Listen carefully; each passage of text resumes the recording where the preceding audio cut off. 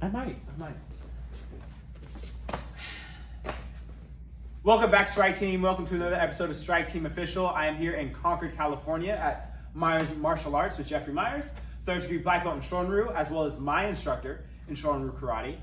He has a really interesting story about how he found practical karate, and it is one of the reasons where, with me training multiple systems, like I've told you guys, I do Muay Thai, I do Wei Shidu Karate, I do a little bit of Jiu-Jitsu, boxing, why I found it important to find time to train with this guy, because he's very knowledgeable in the practical applications of kata, and just the story of what he went through to find that was really inspiring to me. So, hand it over and tell you a story.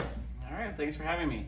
So my story started off as a kid. I did a little bit of karate here and there, like I think most kids, and then I got to college and decided that I wanted to make sure I got a black belt. And so one of my friends was the teacher, and he taught us in the classrooms at the college, and I was able to make it all the way to black belt. We didn't really do a whole lot of sparring. We didn't do a whole lot of applications for the kata, but I still looked up to him and respected him and thought that the stuff that he did was pretty legit. He trained under a 10th Dan, which I thought was really cool. At that time, my understanding of 10th Dan or Grand Master was that there was only one, and I didn't realize the only one was per association or per group. I thought it was like one in the world or something like that. And so I had this big impression that you know, I was definitely in the right place. And then as time went on, took a little break from training after college, came back, started helping out teaching at their dojo where my teacher's teacher was, and did that for a couple years before deciding to start out on my own. And just about the time I decided to start out on my own, I was still managing restaurants, and this gentleman who was one of the busboys at the restaurant told me that his mom and stepdad had owned this Kyokushin school and said that I should come check it out. So then I went over there and started getting my butt kicked by white belts and blue belts. At this time, mind you, I was a second degree black belt, and realized that this was something else that I probably needed to be a part of and figure out how to actually do the whole taking care of myself and defending myself element of karate that goes along with any sort of martial art that has a self-defense component, which I think most of them are supposed to.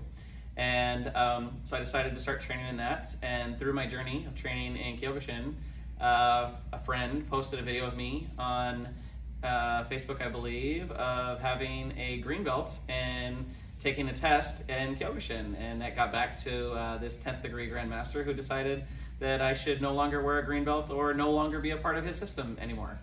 And so he decided to go ahead and ask me to not be a part of his system anymore, which was very devastating at the time. I lost friends. People were told that if they trained with me, they would also be removed from the system, and people that I had known for 14 years, people that I had known since I was 18 years old, and at that time I was in my early 30s, and people that had been to my wedding, and just things that I had experienced, a lot of experiences with these people.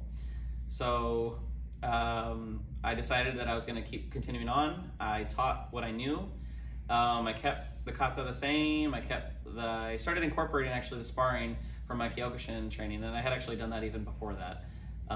But it was basically based on ego and jealousy and not wanting me to train in something. Originally, when I had decided to start the training in Kyokushin, I had asked for permission, which my instructor had given me, and then later, about 5 years in, decided that he no longer wanted me to do that when he saw this video online. So that went on for a little while, and then I just started having the knowledge from looking at more videos online and other experiences of just wanting to make corrections to my kata and not having a resource, a place that I could ask, because this person had created their own style, supposedly from an instructor who I can't find any evidence that ever existed. And so the applications I was finding online weren't lining up with my kata, and they weren't lining up because the kata had been altered for more show purposes and didn't really have a lot of practical application that went with those moves. So it threw me into this massive depression, and it was really hard. I had a lot of anxiety. I had a big group of students. I had my own dojo at that point for over 5 years, and I had developed this big group of people, and I knew that I was good with the people, I was a good teacher, I had good relationships with these people, but that the product I was serving them was not a real quality product, and that the moves actually didn't work, and a lot of the teachings that I had been taught didn't actually make sense. So I went on this quest to find better martial arts, and after about a year of searching and panicking and not sure if I was going to shut down my school or what I should do because I felt like a fraud, I found the video of Karate Culture on YouTube, and I had known Michael from many years previously, and it gave me the courage to reach out and talk to him, because I had been made to believe by my previous instructor that no one else would train with me and no one else would touch me, and I was somehow tainted, and you know, I wasn't worthy of learning from other people. And so he said, he had a long talk with him, and he had had not a similar experience, but a couple things along the same lines. And so he referred me to Ian Abernathy, and also to Noah and Richard Pogue, who ended up becoming my sensei of Waza Wednesday.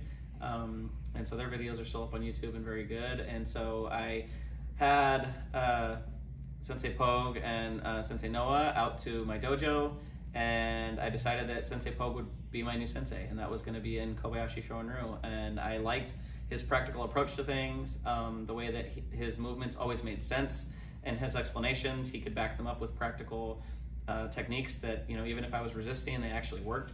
And so that was kind of the start for me. So I started going to seminars with Ian Abernathy, and also flying out to Arizona.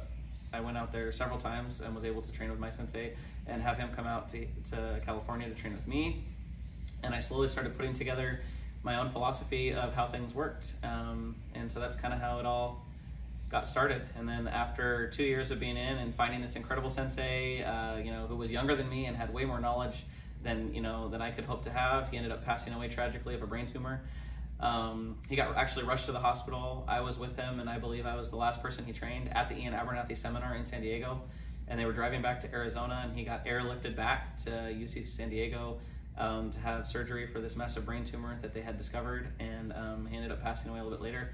And so then I've been keeping in contact with his other students, and I am now directly under his sensei, who is Kiyoshi Eddie Bethay. He's an 8th degree black belt who's located in Kokomo, Indiana. He's been training in the style that I'm a part of since 1966, and I continue to train under him, and also to be creative and learn from lots of people, and to do one of the things that made Sensei Pogue so special was that he had his main style, and he was very loyal to Sensei Bethay, to Kiyoshi Bethay, but he searched outside, and he wasn't scared to look outside the box and try other things and learn from other people. And so while I'll never try to be him, I'm trying to do what he did and like seek what he sought. And so I'm learning from a lot of different people, different styles of jiu-jitsu, and also karate, striking, Muay Thai. I'm actually working with Leo on my striking once a week, which is very nice that we're able to have that relationship where I can work with him in his karate, he can help me with my striking. And so that's pretty much how I got to be where I am now. Yeah, like I was saying, like the fact that you went from training a martial art, when we talk about all in my first video ever, the intro video to this YouTube channel, I talked about some of the things I personally was not a fan of in the martial arts. And one thing I believe I mentioned, I hope I did, was just when an instructor doesn't like you training with another group, usually I often consider that a bad sign. And you were from one of those situations where you were hitting all the really scary parts that people say, like, beware of this in karate. Like, these are the bad signs that this is not where you need to be. Like, your instructor doesn't want you training with other people, or they, when you start going out and training and finding new applications, things, they're not receptive to like, oh, well, this works too. Everything's so in a box. And then you find instructors who are open and very knowledgeable, applying everything practically with resistance, making sure it really works. And now you're, out here having your own school, doing it a way where you can feel proud to do what you're doing. And I also know, like, as you're talking about, as he said the words, seek what they sought, which is like, I noticed a lot of martial artists are talking about that. When you look at the Genshin Funakoshis and like all the old martial art masters, a lot of them cross-trained. A lot of them did multiple martial arts to improve their actual karate.